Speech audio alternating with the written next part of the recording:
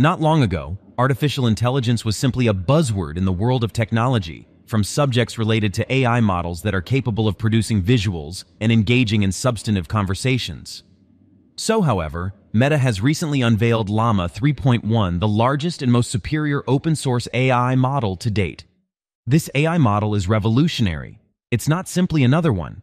Llama 3.1 is poised to transform our relationship with technology, surpassing the performance of some of the most well-known AI models, such as OpenAI's GPT-4. Stay tuned as we go into the details of what makes Llama 3.1 unique and the reasons why we should be excited about this breakthrough.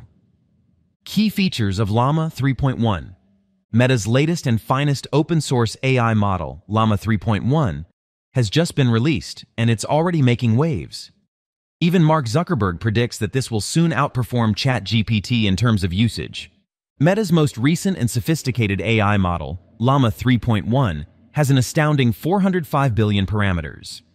To put things into perspective, compared to many of its modern competitors as well as its predecessors, it is noticeably more capable and complicated. This model offers features that were previously only found in science fiction, pushing the limits of what AI is capable of. Meta teased us with something big back in April, an open-source AI model capable of competing with the best private models on the market, such as OpenAI. The wait is over, and we can finally meet Llama 3.1, the world's largest open-source AI model. According to Meta, it's surpassing numerous well-known companies, including GPT-4 and Claude 3.5, on multiple benchmarks.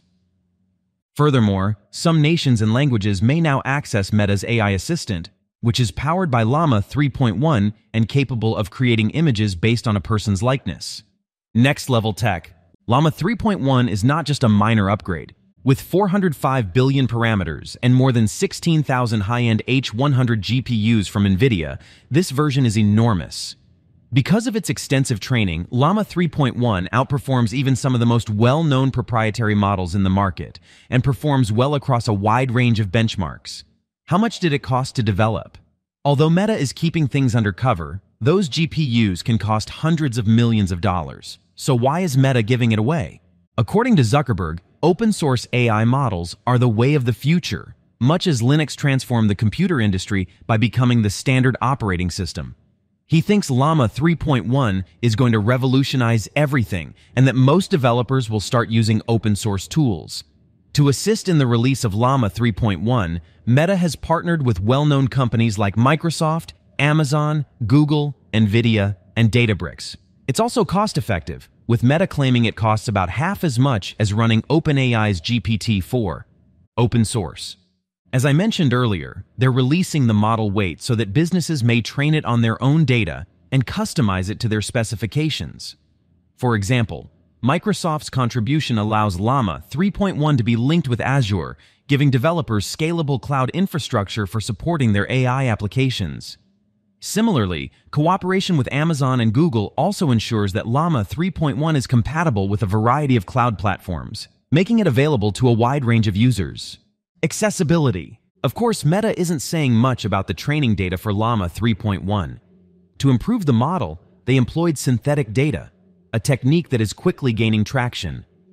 Artificial intelligence models develop synthetic data as opposed to traditional training data, which is generated by humans. One of the many benefits of this strategy is that it can provide vast quantities of high-quality, diversified data without being limited by the limitations of human data collecting.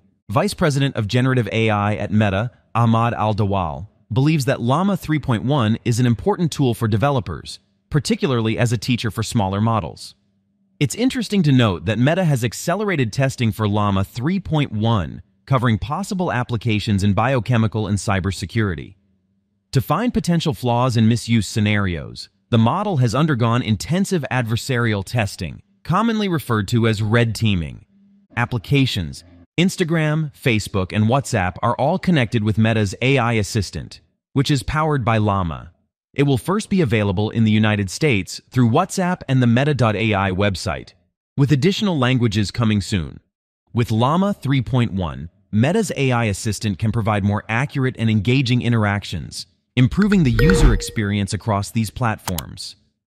However, The advanced $405 billion parameter model will switch to a smaller $70 billion version after a certain number of prompts to keep costs down. Another great addition is Imagine Me. It is a fantastic new tool that uses your phone's camera to create images of your likeness. The goal of this strategy is to safeguard user privacy and prevent the creation of deepfakes. For Quest headset users, Meta AI will replace the voice command interface, making it even more engaging. Although ChatGPT has 100 million users, Zuckerberg believes that Meta AI will overtake it as the most used chatbot by the end of this year. However, Meta has not yet disclosed usage statistics. Finally, in spite of all the excitement, it's evident that the AI race is only getting started, and Meta is determined to win it. As we've seen, Llama 3.1's release represents a significant advancement in the field of artificial intelligence. With its cutting-edge features, economical design, open-source nature, and potential industry impact, Llama 3.1 marks a new chapter in AI innovation. This is only the start. So what are your thoughts about today's video? Don't forget to leave all of them in the comments section below.